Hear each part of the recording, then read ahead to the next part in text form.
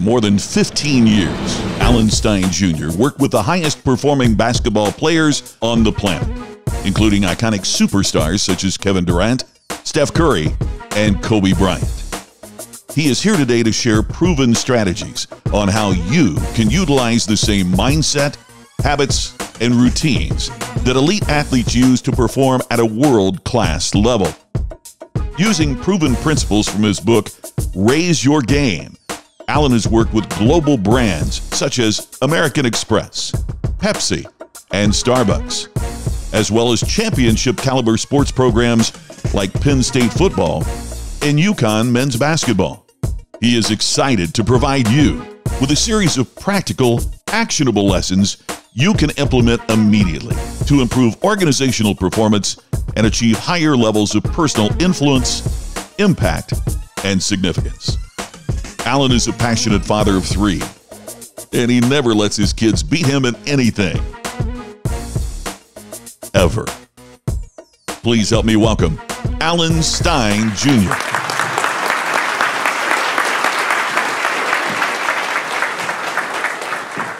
Back in 2007, Nike flew me out to Los Angeles to work the first ever Kobe Bryant Skills Academy. Nike brought in the top high school and college players from around the country for an intense 3-day mini camp with the best player in the world. And for any of you that don't follow basketball, let me paint the picture. In 2007, Kobe was the best player in the game. Well, an important fact about me is I fell in love with the game of basketball at 4 or 5 years old, and I'm incredibly grateful that 4 decades later, basketball is still a major pillar in my life. Well, having grown up in this basketball bubble, I'd always heard the urban legend of how insanely intense Kobe's individual workouts were. Well, since I was on camp staff, I figured this was my chance. This was my shot. So at my earliest opportunity, I walked up to Kobe and asked if I could watch one of his private workouts. And he was incredibly gracious. And he smiled and he said, "Sure, man, no problem. I'm going tomorrow at 4. And I got a little bit confused because I had just got done looking through the camp schedule. And the camp schedule clearly said that the first workout with the players was the following day at 3:30. And Kobe recognized that confused look on my face, and he clarified that with yeah, that's 4 a.m. Well, I wasn't smart enough or quick enough to come up with an excuse on why I couldn't be somewhere at 4 in the morning. At least not an excuse that a guy like Kobe is going to accept. So I basically committed myself to being there. And I figured if I'm going to be there anyway, I may as well try and impress Kobe. I may as well show him how serious of a trainer I was. So I came up with the plan to beat him to the gym. So I set my alarm for 3 a.m. The alarm goes off, I jump up, I get myself together, I hop in a cab, and I head to the gym. Now when I arrive, it's 3:30 in the morning, so it's pitch black outside. And yet the moment I step out of the cab, I can see the gym lights already on.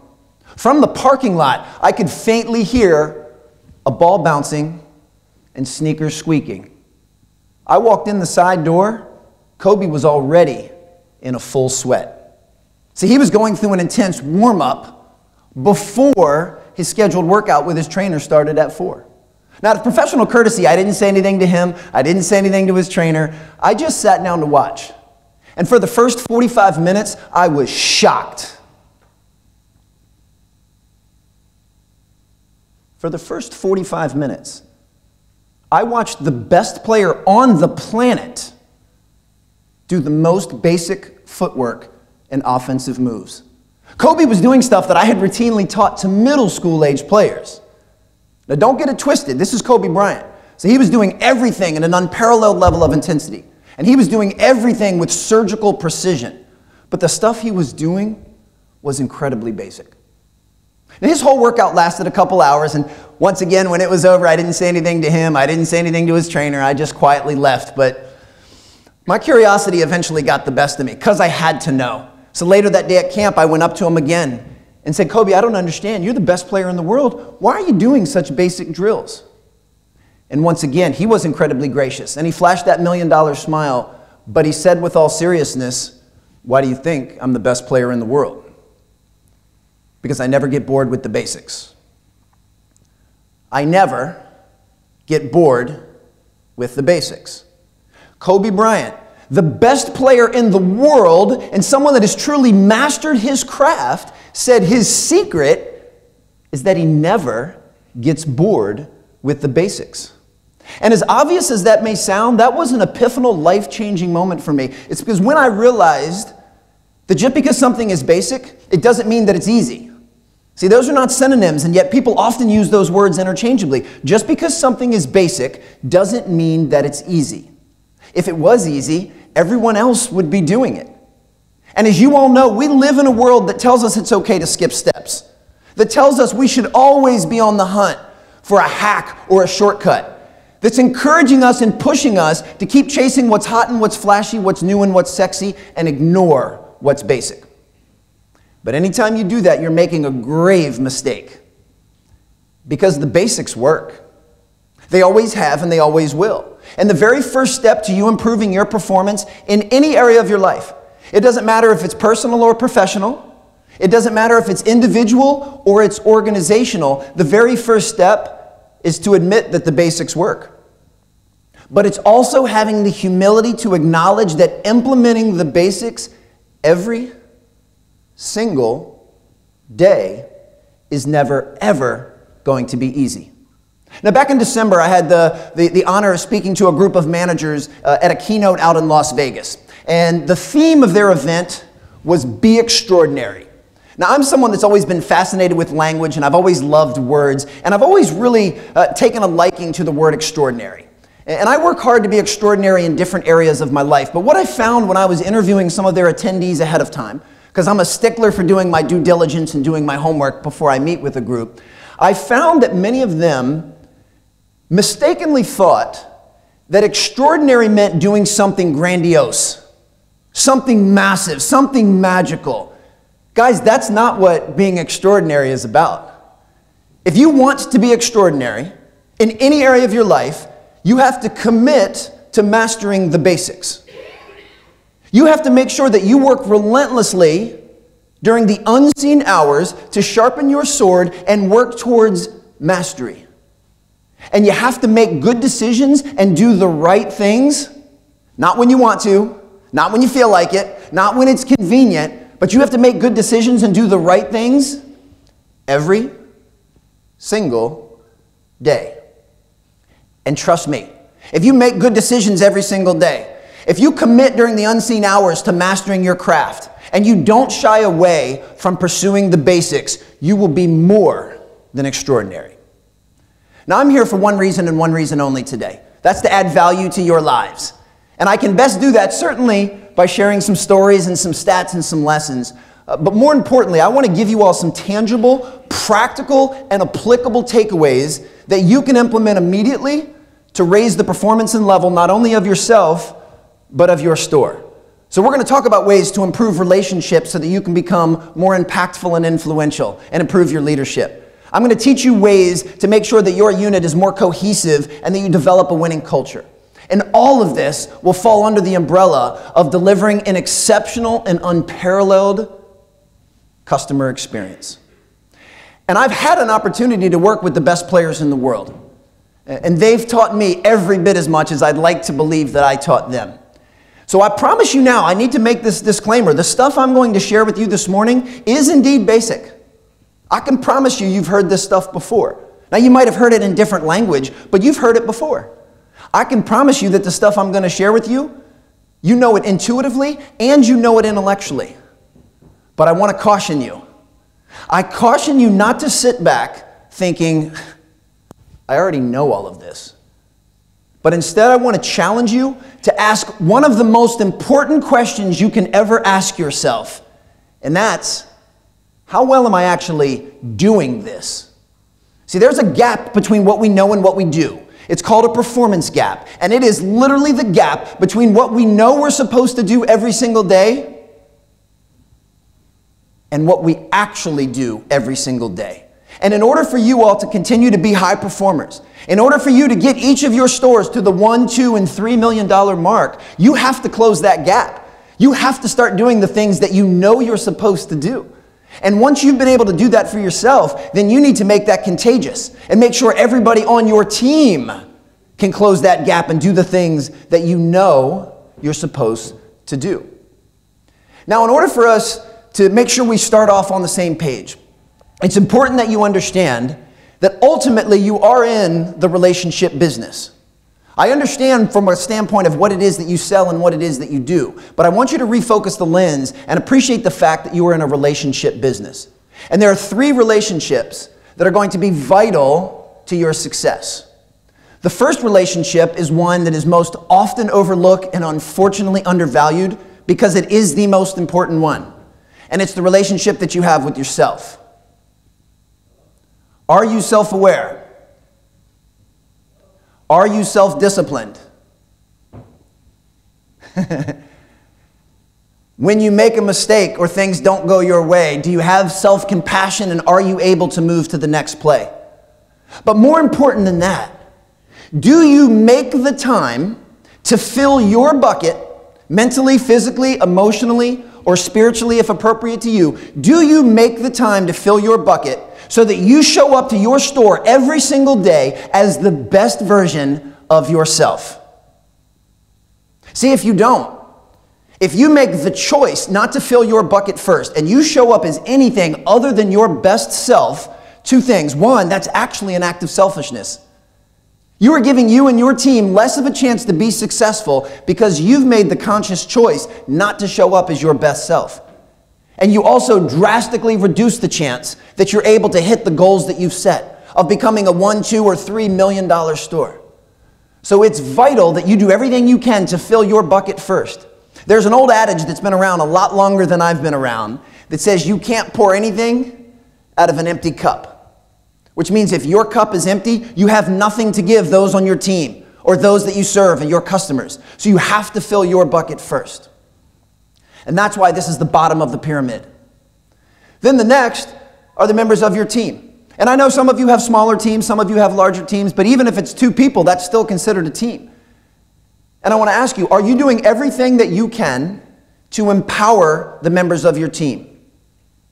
To support them, to assist them, to fill their buckets, to take friction off of their plate? Are you doing everything you can as a leader to allow them to become the best versions of themselves?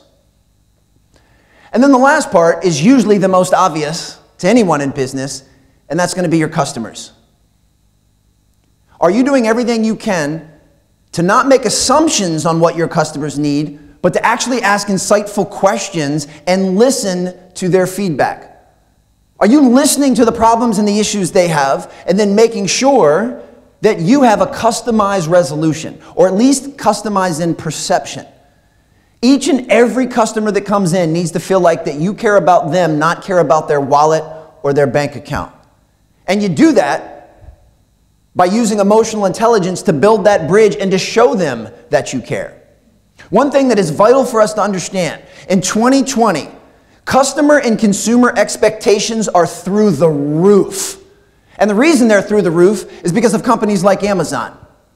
You guys realize, right now, each of you could pull out your phones, order something on Amazon, if you have Amazon Prime, and depending on what you ordered, it could be at your hotel room before the dinner tonight. Like, talk about high expectations. And while you all aren't necessarily in direct competition with Amazon, you are always in direct competition with others that are raising the bar when it comes to customer experience. Which means people will come to you all now at your stores and they have an inflated expectation from service to product to everything that you all offer. And in order to continue to separate yourselves so that you all continue to be the best in class, you have to raise your game to meet those expectations. So we can't forget how important these 3 relationships are.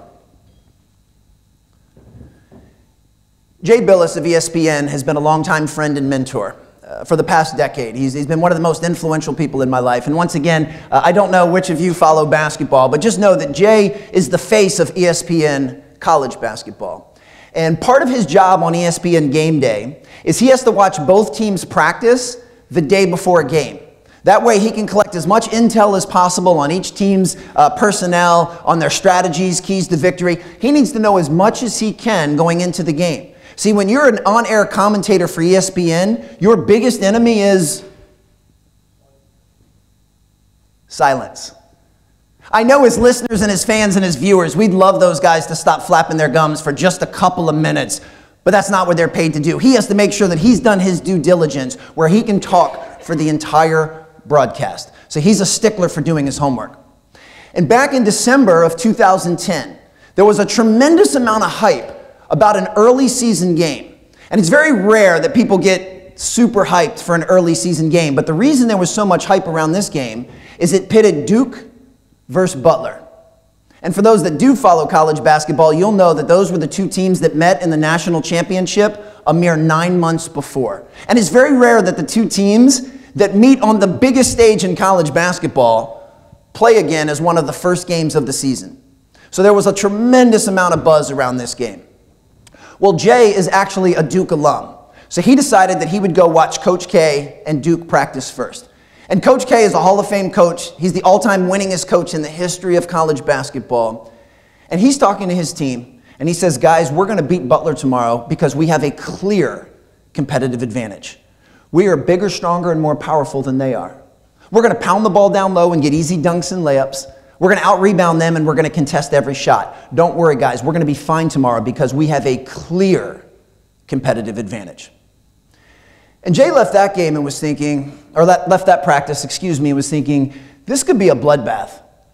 Coach K, the best to ever blow a whistle and hold a clipboard, just told his team definitively why they have a competitive advantage and why they're going to win. But he needs to do his due diligence, so he goes over to watch Butler.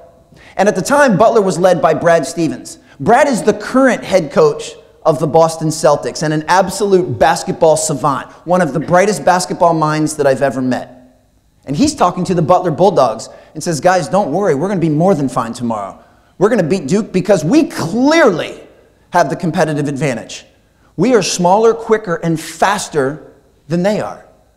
We're going to be able to put on a full court smothering press. We're going to be able to get tons of points in transition because their big guys can't keep up with us. And we're going to be able to, they're not going to be able to come out to our corner three-point shooters. We're going to be fine tomorrow because we clearly have the competitive advantage. And Jay left that game and was thinking, I got no idea who's going to win this game.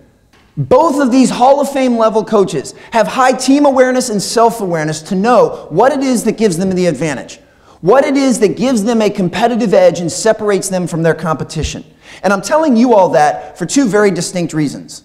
One, you need to continually refine and refocus your lens on what it is that gives you a competitive advantage, what it is that separates you from everybody else, and you need to continue to double down on that. See, anytime you know something that separates you from your competition, any investment you can make in that is a solid investment because it will extend your lead. It will prevent the opportunity of others catching you. But the other reason I share that with you is I want to encourage you to make relationships part of that secret sauce. I want you to work hard to make sure that the relationship you have with yourself, the relationship that you have with your team, and absolutely the customized and personalized relationships that you have with each and every customer are one of the things that separates you from everyone else. And it needs to be to the tune that that's what the customer says about you. It's not good enough that you think that or that you believe it. They have to say that. Because if the word on the street is the relationship that you've created with them goes far above and beyond the services and products that you serve for them, you guys will be uncatchable. You want to talk about turbocharging your performance and then the ability to create a $1, $2, or $3 million store. And then, of course, the key to that, once you've done that, and I know some of you have, then the key is simply to replicate that. Once you've got one store banging on all cylinders, the recipe stays the same.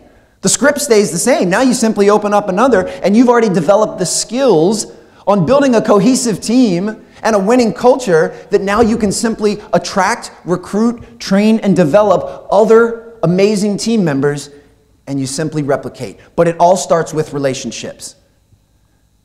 And just in case anyone was wondering, Duke actually won that game.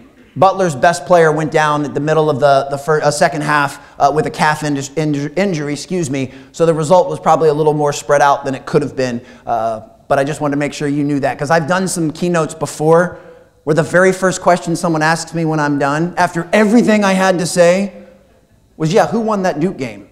And I'm like, is that all you've been thinking about for the last 40 minutes? Have you not heard another word that's come out of my head? So I just want to put you guys at ease and let you know that Duke did end up winning. So let's talk about relationships.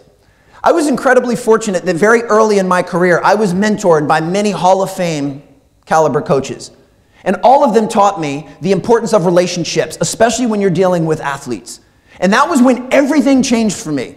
The moment I saw my job as building strong relationships with my players, not simply trying to get them faster and stronger, that's when everything changed. Because that's when I was able to build a level of trust, a level of respect. My players knew that I cared about them, and the buy-in and believe-in went through the roof. And all it was a simple change in the way that I viewed my relationship. And they taught me 3 relationship mantras when I was a young coach that still hold true today in business. And these actually make up the foundation of my parenting philosophy. The first is, you have to wake up every single day with the mindset of it's not about me, it's about you. It's not about me, it's about you. And who is that you? That's everyone that you all serve. That's the members of your team. That's your customers. That's your family. That's members of your church and in your community. If you wake up every single day with the goal of being of service, the goal of filling other people's buckets, it will make you the most attractive and magnetic person in any room. Because everyone will gravitate to the person that puts others' needs first. So it's not about you, it's about them. The next mindset that you have is you have to connect first and coach second. And I put coach in quotation marks because that's the terminology that I'm most comfortable with, but it certainly doesn't have to be your terminology. You can substitute the word coach for lead, for advise, for parent. But anytime you're trying to be a person of influence and you're trying to change someone's behavior or change their decision making, which is ultimately what you do when you're in sales, you have to make sure that you create that connection first. Your team has to know that you care about them as people first and as team members second. Your customers have to know that you care about them as people first and as a bank account second.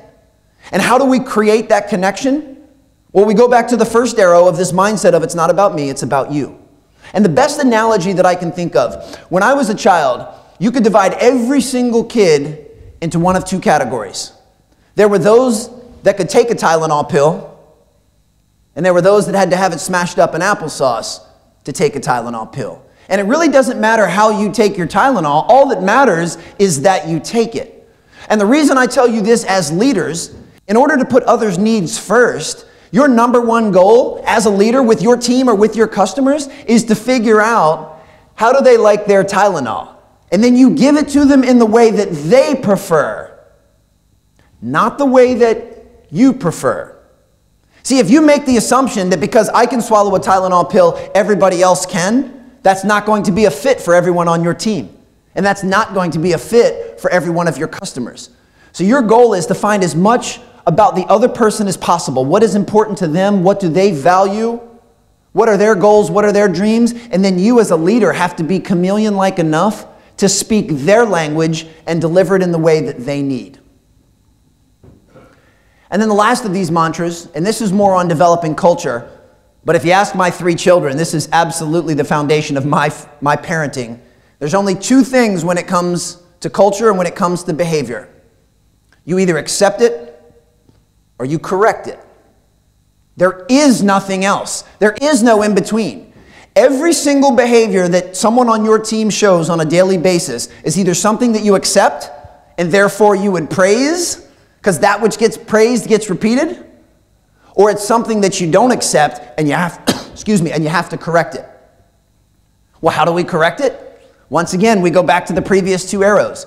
We correct it by knowing the other person well enough to figure out how do they take their Tylenol and what is the way that I can approach them that will get me the best response. How do I approach them in a manner that will elevate their performance? See, there's some people in this world you can speak incredibly directly to. You don't need to put any applesauce with it. You can tell them the straight truth head on, and that will help them raise their performance. But there's others that you have to add that applesauce to when you're giving them constructive feedback. Now, this is not about skirting the truth. I'm a firm believer that honesty and truth is a sign of love. You show someone you care about them by telling them the truth, by telling them the things that they need to hear, not necessarily the things they want to hear. But you have to learn, what type of person am I trying to coach or am I trying to serve? There are some folks that you can actually be very direct with in front of their peers, and that will cause them to raise their performance. There's others that if you call them out in front of their teammates, they'll feel embarrassed and emasculated and their performance will suffer.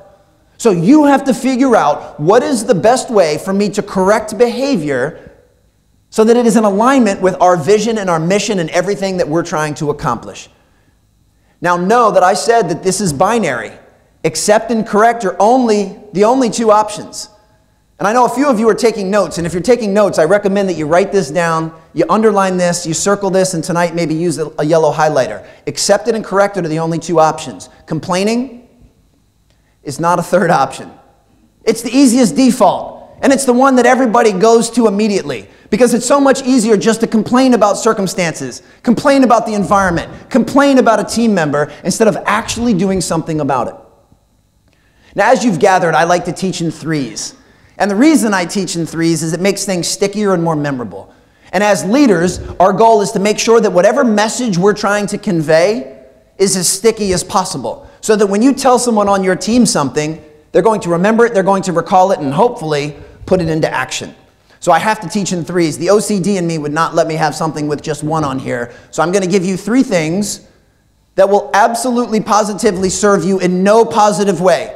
And I'm very careful with using absolutes.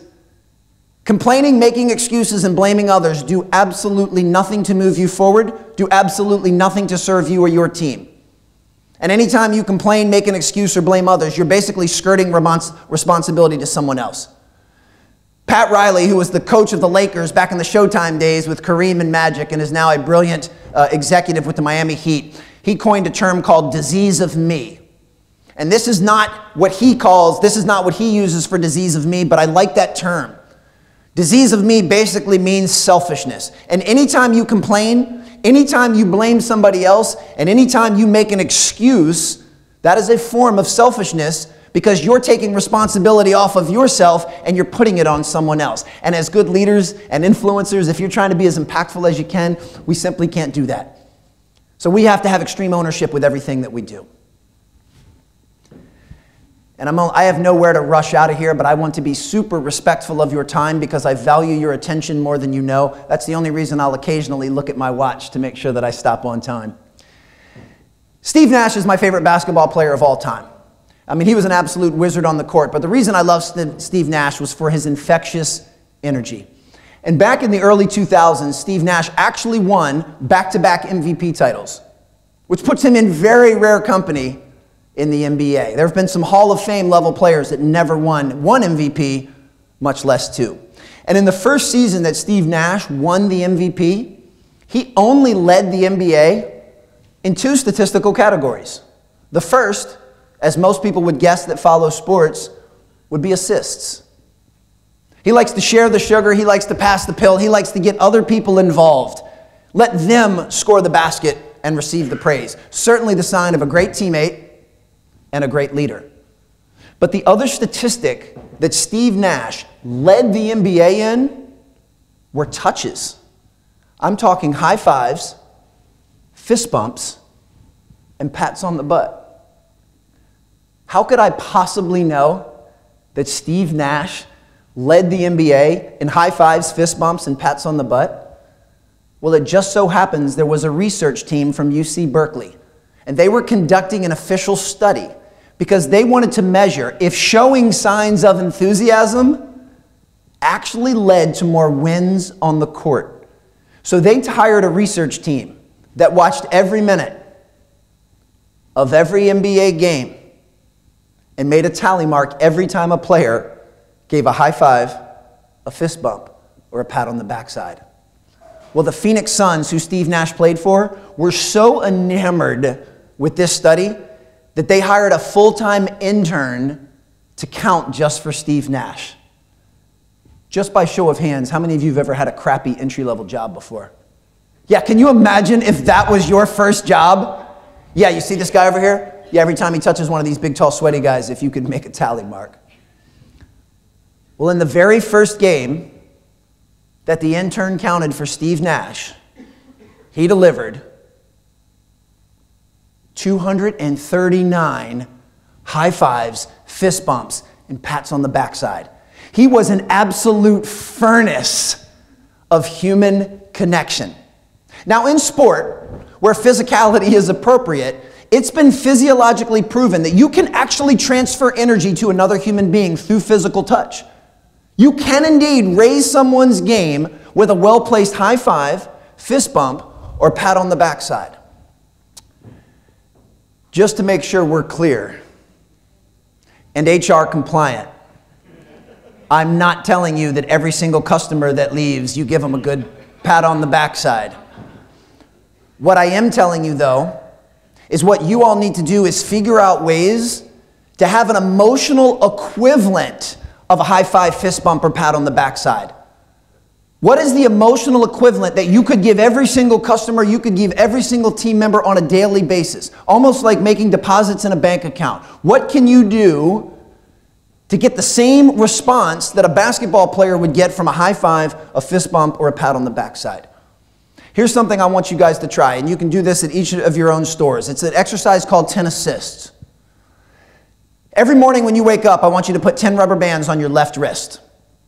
And every time you give an assist to one of your teammates or to a customer, and an assist is anything that you do that goes above and beyond what you're supposed to do.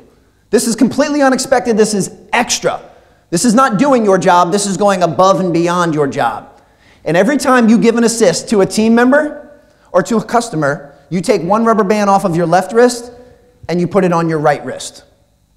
But here's the rub. You can't leave the store for the night until all 10 rubber bands are on your right wrist.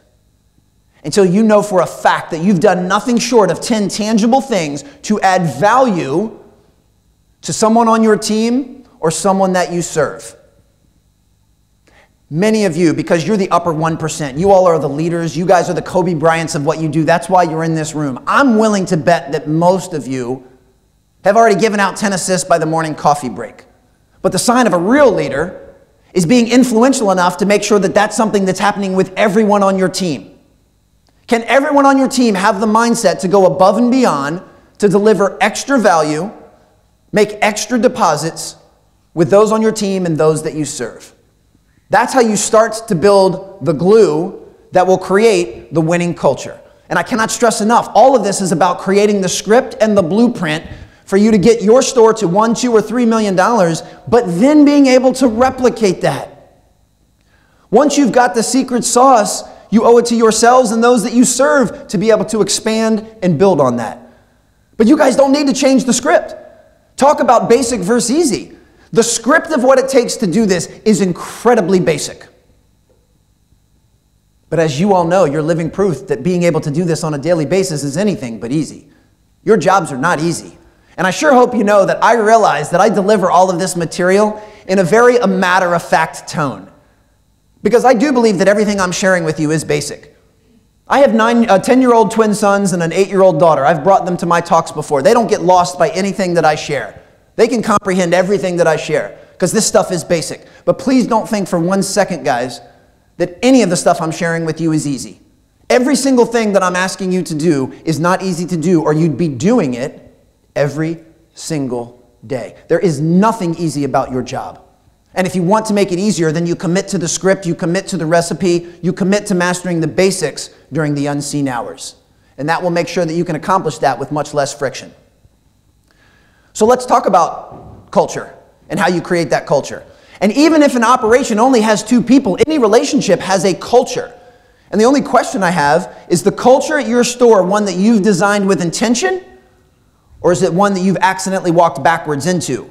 We need to be very intentional about everything that we do. And there are 3 distinct keys to a winning culture.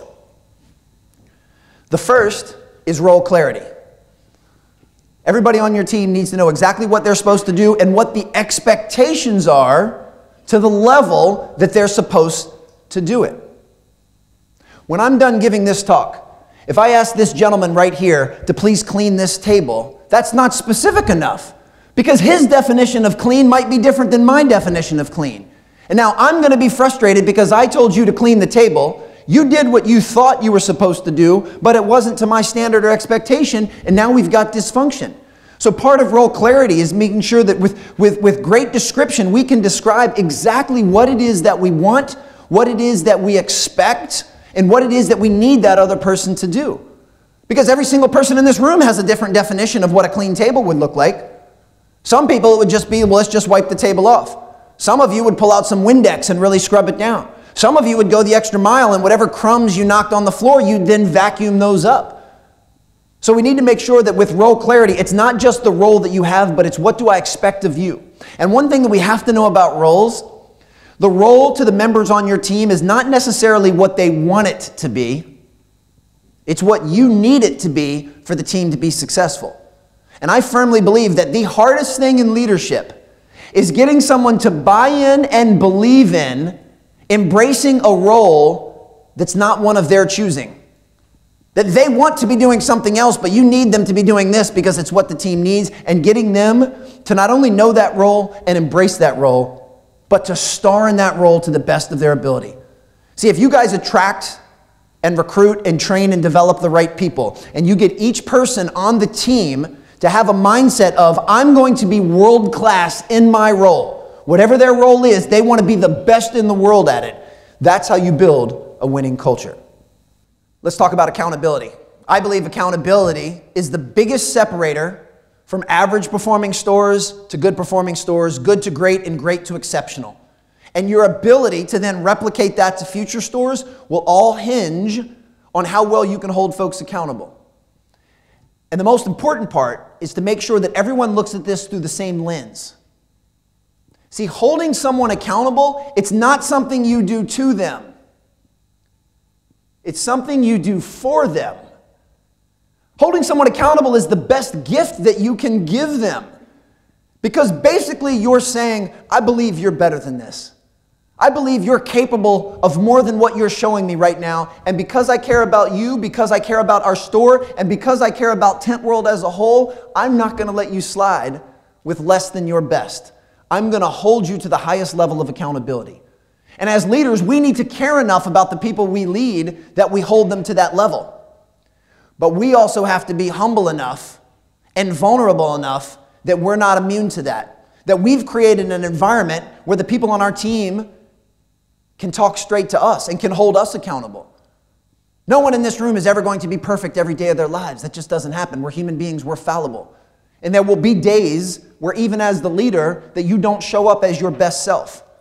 And the best sign of your leadership and the culture you've created is when you don't show up as your best self and someone that is technically below you on the org chart still feels safe and comfortable enough to call you out and to tell you that. That is a really, really hard culture to establish. But you should want to surround yourselves with people that hold you to the highest level. Each and every one of you should insulate yourselves with the people that will always tell you the truth, help you see your blind spots, and tell you the things that you need to hear, even if in the moment you don't necessarily want to hear them. And that's what accountability is about. And most average performing cultures, they only have what's called vertical accountability, which is, I'm in charge, I tell you guys what to do, now you go do it. That's mediocre at best. The highest performing organizations also have what's called horizontal accountability, which means not only do I hold you accountable, he holds you accountable, he holds you accountable, you hold him accountable, he holds me accountable. It's like a web. And it doesn't matter where you fall on the org chart. No one is immune to being held accountable to the standards that you've created that are in alignment with the vision of what you want for your store and for Tent World as a whole. So accountability is crucial. And the most important part is getting everyone on the same page of looking at it as a gift. See, I was the performance coach at 2 nationally renowned high schools that have produced over a dozen players in the NBA. And I would sit on the far end of the bench, which meant if you sat next to me, there was a good chance you were not going to get in that game. Your shooting shirt would stay on the entire game. And those players would always ask me, why is Coach Jones always so hard on me? I don't even play. Why is he always giving me such a hard time in practice? And you know what my answer was? Because he loves you. Because he cares about you. Because he wants you to be the best player that you're capable of, and he wants DeMatha Catholic High School to have the best basketball team that it's capable of. And the only way that can happen is if he holds you accountable to everything. So we should all want people in our lives that hold us to that level. And then lastly is communication.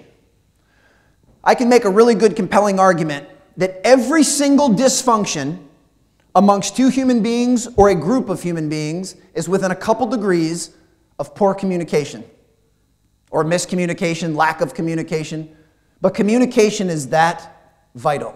And what I need you guys to understand as leaders is that you are always communicating something. Always. Most of you are aware of the nonverbals. Whether you realize it or not, every single person in this room right now is communicating something to me. Based on your eye contact, based on your body language, your facial expressions, your posture, you are communicating a message to me whether you realize it or not. But even more than that, there are unconscious messages in everything we say and do. And I want to make sure that you all not only recognize that, but you control the message that goes out. If you delegate something to someone on your team, what's an unconscious message that you send when you delegate something of importance to someone on your team? I trust you, absolutely.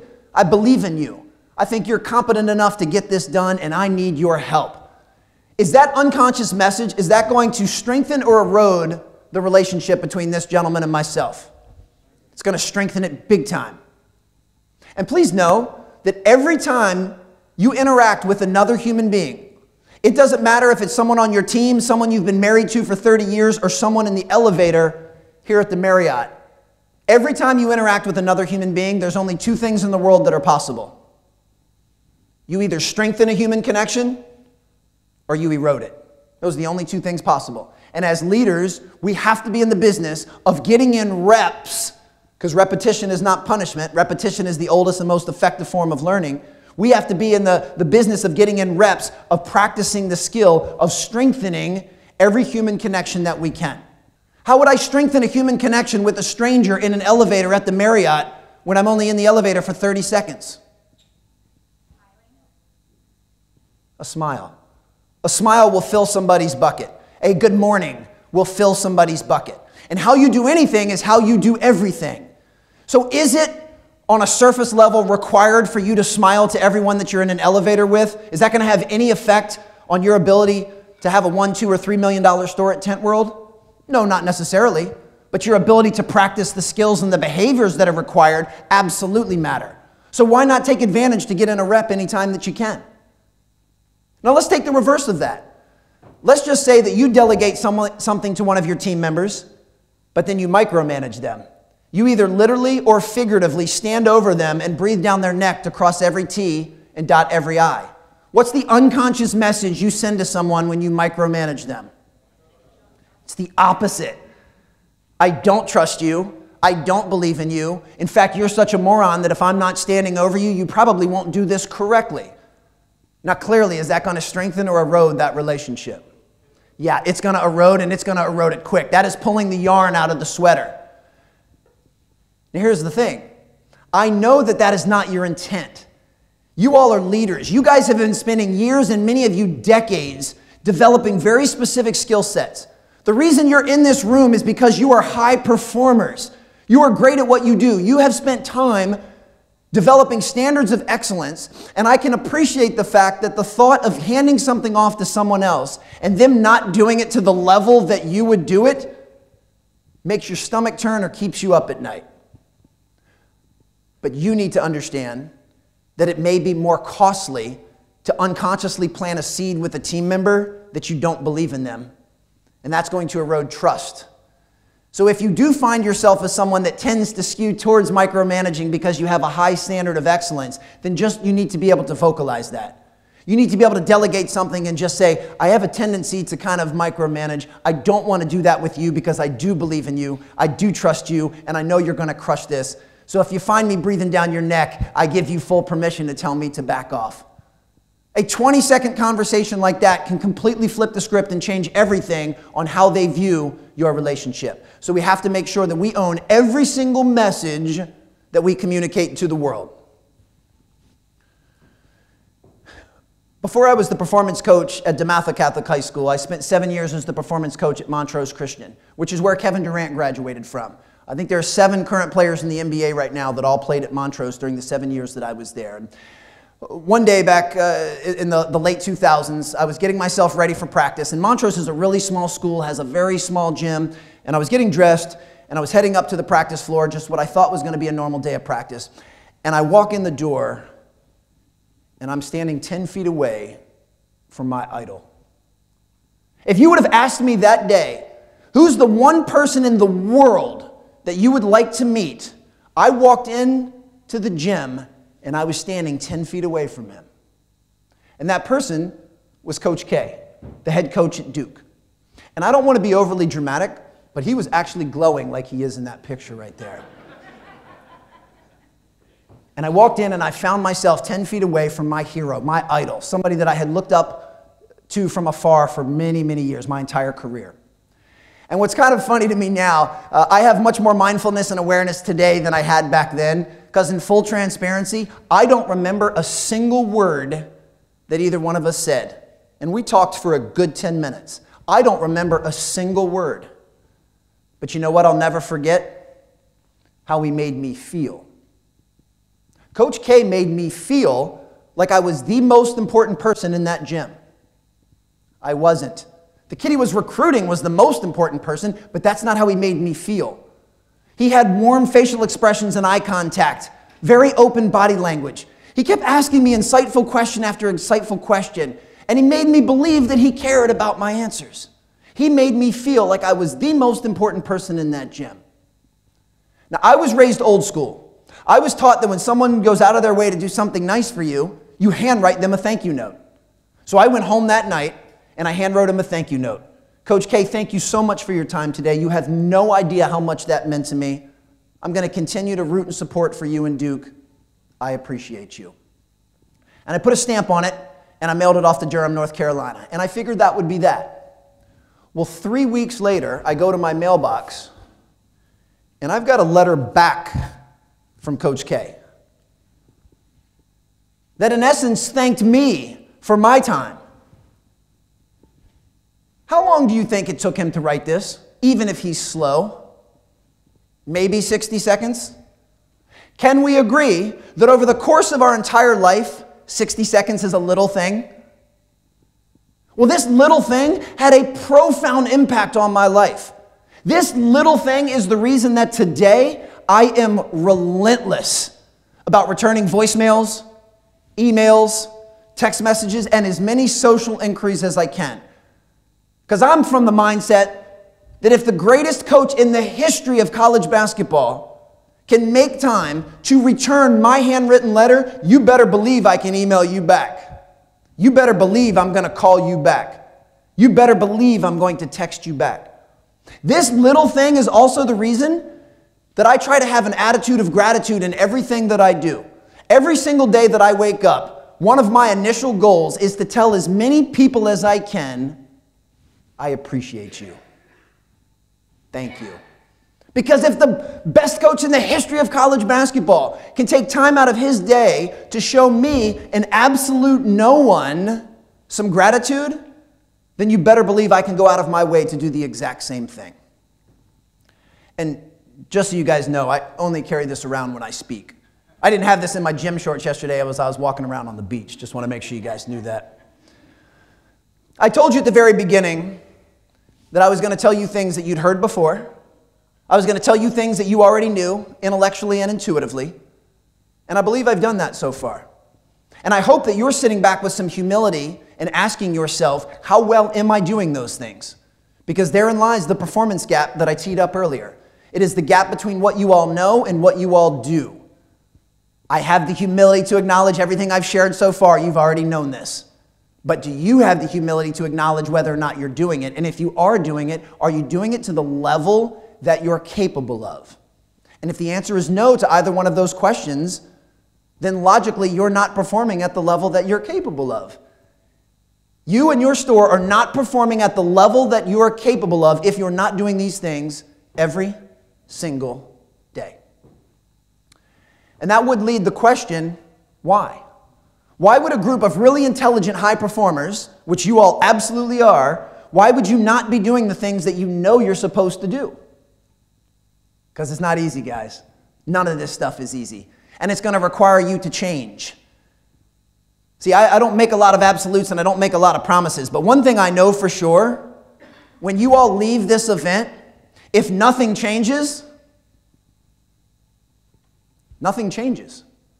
I can promise you that when you leave this event, if you keep doing what you've been doing, you will keep getting what you've been getting.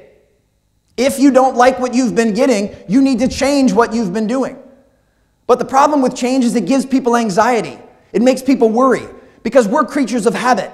There was a Duke University study that said 42% of every single thing we do during our waking hours is habitual. That means almost half of everything you do from the moment you wake up to the moment you go to bed is on autopilot. And anytime we have to change that autopilot and change a behavior that we've grooved, it makes us uncomfortable. And most human beings do everything in their conscious and unconscious control to alleviate discomfort. This is where I'm so fortunate that I came up in the basketball training space. Because when I was training a player like KD, discomfort was not a nice to have. Discomfort was a requirement. It was a necessity. My goal was to take every player and every team to the brink of discomfort, physically, mentally, and emotionally, every single time they came in. And whether or not you're going to maximize your potential hinges on whether or not you're willing to embrace that discomfort. So I had a chance to meet KD when he was 15 years old. And I watched him play for a couple minutes, and there were a few things that were really obvious to me. This kid loves to play basketball. He is as fundamentally sound as any 15-year-old I've ever seen, and boy, does he understand the game. He knew the game on a level on a cerebral level that would rival most coaches. But what was really obvious to me as a performance coach, and is probably obvious to you all in this picture, Kevin was rather slight of frame. He used to get real irritated with me when I would call him skinny, but you can see from this picture he was very, very slight of frame. So I made it very clear to him and his wonderful mom, Wanda, that something was going to need to change in order for him to be the best player he was capable of. He was going to have to become stronger and more powerful. He was going to have to put on body weight. And in order to do those things, it was going to come with a tremendous amount of discomfort. And it took a few months of convincing before he finally came in for a workout when his mom, Wanda, let him come in because her little baby bird had never gone through any type of organized strength and conditioning. And he came in for a workout. And I remember I got so jacked up and I was so excited that this kid came in. Within the first 30 minutes, I had absolutely hammered him. Kevin was laying in a pile on the gym floor. Well, as you can see, he was 6'11", 180 pounds. So he was more coiled up like an old garden hose. But he was on the gym floor and his muscles were twitching. He was drenched in sweat. And Kevin was always a young man of very few words. He didn't say 2 words to me the entire workout. So I had no idea whether or not he liked it. So I asked him. And as serious as can be, he said, "No, coach, I didn't. But I know this is what I need to do if I want to play in the NBA. So when can I see you again?" I remember being blown away of the maturity of this 15-year-old to recognize the fact that he was going to have to make a change. And this change was going to come with a tremendous amount of discomfort, mental, physical, and emotional discomfort. But he was willing to do that because he knew that that was the sacrifice that was required for him to get where he wants to go. And I'm here to tell you all, you are going to have to make a sacrifice in comfort to change the behaviors that are required for you to become your best and for your store to perform as well as it's capable of. But I want you to embrace that discomfort. Don't try to run from it. Don't try to hide from it. And take solace in knowing that discomfort is a temporary prerequisite to getting the permanent outcome that you want. If you're willing to go through a little bit of discomfort now, you're going to have a lot of enjoyment and success later. And you have to be willing to make that sacrifice and make that investment. Now, as I start to wrap up, I want to put a big bow tie on everything I've shared with you so far. And to no surprise, this will have 3 pillars to it. Everything I've shared with you on building the 3 most important relationships and how to build those 3 relationships, the 3 things of the disease of me that we need to make sure are not part of what we do on a daily basis, and the 3 keys to building that winning culture. The only way you can do all of this stuff to the best of your ability is if you learn to live in the present moment. I'll tell you from my own experience, as a 44-year-old professional speaker and author and father of 3, the biggest challenge I face every single day of my life is the ability to be in the present moment. Because distractions in 2020 are at an all-time high, and a good portion of those come from digital distractions. Those little things you guys have in your pocket that are ringing and buzzing, just like that, right on cue. Those things, they're distractions. And we have to learn how to stay Thank you for doing that. I'm going to bring you on the road with me. That was excellent. No worries. Distractions like that happen thousands of times a day. And in order for you to be the best that you can, you have to learn how to invest in the present moment. So let me give you the 3 pillars of being in the present moment, and then I'll wrap things up with one final story and we'll be out of here. First and foremost, you have to learn how to focus on the next play. See, you can't worry about what just happened. I can't worry that a phone just went off that was outside of my control. All I can do is move to the next play. One of the things that makes Coach Jones, the head basketball coach at DeMatha, so remarkable is he teaches players the moment they set foot on DeMatha's campus how to focus on the next play. You just missed a layup. It's okay. Next play. You just turned the ball over. It's okay. Next play. I know the referee missed a call. It happens occasionally in high school basketball. Next play. Why does Coach Jones want the players at DeMatha to focus on the next play? It's the only one they have any control over. They can't do anything about the missed layup, the turnover, or the referee's missed call. That play is over. It's in the rearview mirror. And any time, focus, attention, or energy one spends on something that's in the past cannot be deposited into the future. So if you're going to pout and whine and cry and complain because you missed the layup, turned the ball over, the referee didn't make a call, you are not at your best for the next play. The next part is we have to learn how to control the controllables. There's only 2 things in this world, folks, you have 100% control over 100% of the time. Your effort and your attitude. Those are the only 2 things. Now, there are a lot of other things within your sphere of influence. There's a lot of other things that you can impact, but those are the only 2 things that you have 100% control over 100% of the time. And anytime you are worried about something outside of what you can control, you're not focused on what you do control, and performance will suffer. So when we look at effort, most people will acknowledge that giving a good effort is a choice. But what they don't acknowledge is there has to be another side to that coin. If working hard is a choice, well, then not working hard is also a choice. But that's not one that most people hold themselves accountable for. If I call you out for not giving your best effort, there's a very good chance, just because you're a human being, I obviously don't know you, there's a very good chance that if I call you out for not giving your best effort, you're going to go back to the disease of me. You're more than likely going to make an excuse on why you didn't give your best effort. You might blame him for why you didn't give your best effort, and I can promise you that the moment I leave the room, you're going to complain to these folks right next to you that I had the audacity to hold you accountable to not giving your best effort. But effort is always a choice, and it always starts with us. And then we have to look at attitude. We live in a crazy world. 99.9% of the things that happen on a daily basis you have 0 control over. But you have 100% control over how you respond and you react to everything that happens. And to me, that is the most empowering mindset you can have. That no matter what the world throws at me, I control how I respond. And if you want to continue to be high performers and high achievers, you will always choose a response that moves you forward instead of one that cripples you and moves you back. But the choice is always yours. And then lastly, you have to learn how to fall in love with the process. That's a lot of what we've been talking about. There is a distinct process that Charles and the rest of his team have already outlined for you of what it takes for you to have a $1, $2, or $3 million store. The script is there. The blueprint is there. Now you just have to follow the process. And the best way I can describe the process to you is imagine that you need to build a brick wall.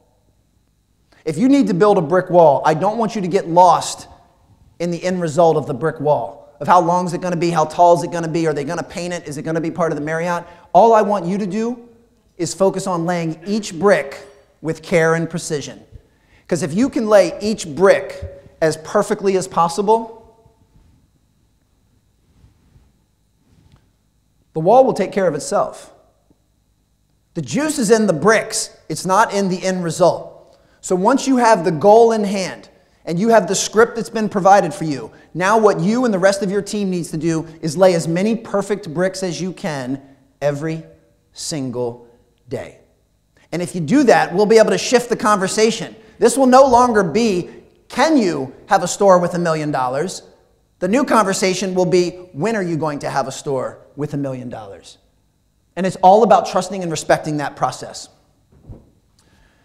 Back in the summer of 2017, I had an opportunity to run a charity event, an endurance charity event at the home of Sarah Blakely and Jesse Itzler.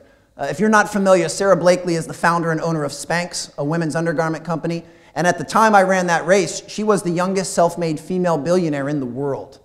One of the sharpest human beings I've ever met. And her husband, Jesse, is equally impressive. He's a fellow speaker and author, an endurance superhuman, and a serial entrepreneur. So they're quite the power couple. And they invited 70 of us up to their home for an event at their home in New Fairfield, Connecticut.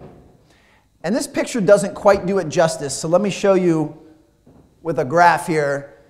This hill in the backyard, it was 85 yards long. So it's just shy of a football field. But the more important statistic is it was at a 40-degree slope. That's steep. I don't know if you guys have ever done any incline work on a conventional treadmill, but even the treadmills here at the Marriott, they only go up to 15%. And if you've ever put them up to 15% and tried to go for a little walk, you feel like you're going to fall off the back of the earth. Well, this was 40%. And our task for the day, there were 70 of us that were invited, our task for the day was to run up and down that hill 100 times. Yeah, tell me about it. The event was appropriately called Hell on the Hill. And that it was. When I got to about rep 70, I was ready to quit. I was done. I could feel blisters forming under each big toe. My back and my knees were throbbing to the touch. And I apologize for the visual because I know you just ate breakfast, but I had a chafing situation going on that was absolutely out of this world. I was miserable. And I was ready to quit. I didn't think I could finish. But thankfully, a good friend of mine happened to be running as well. His name's Steve Wojciechowski. Steve is a Duke basketball icon, and he's the head coach at Marquette, and we've been friends for over a decade. And I didn't think that I was going to be able to finish this. I knew I was around rep 70, and just to commiserate in misery, I asked Steve what number he was on, because I knew we were on about the same pace. And he smiled at me, which really irritated me. And he said, "I've got 1 rep. 1 rep, there's no way." And then he finished his sentence. "I've got 1 rep 30 more times." That's the definition of living in the present moment. You don't focus on the 100. All you focus on is the next rep. All you got to do is get up and down that hill 1 more time, baby, 1 more time. You don't worry about your knees and your back and your chafing situation. You focus on your own attitude and your own effort because those are the only 2 things you can control. And I don't have a very high math acumen, but even I'm smart enough to know mathematically that you cannot get to number 100 until you go through number 71.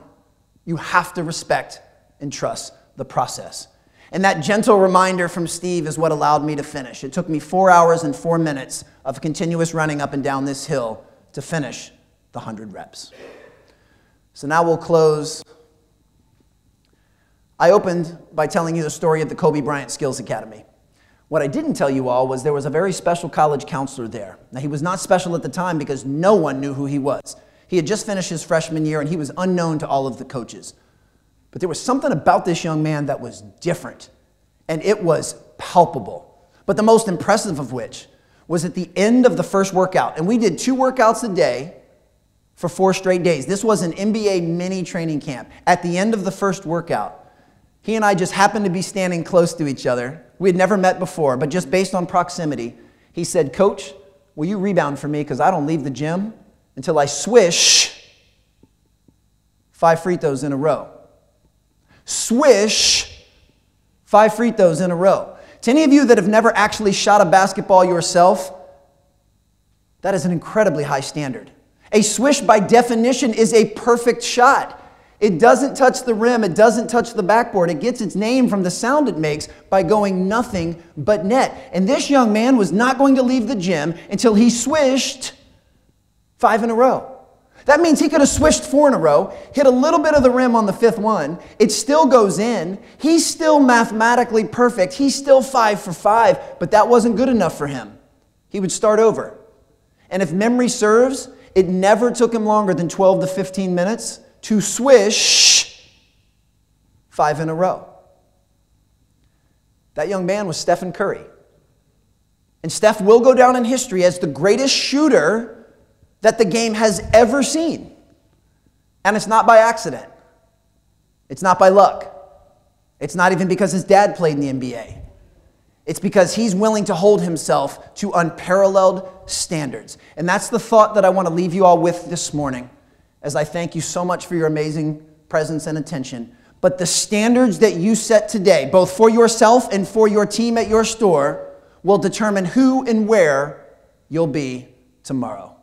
So with that, I really and truly thank you all for your attention. I appreciate you guys, and I hope you have a wonderful rest of your event.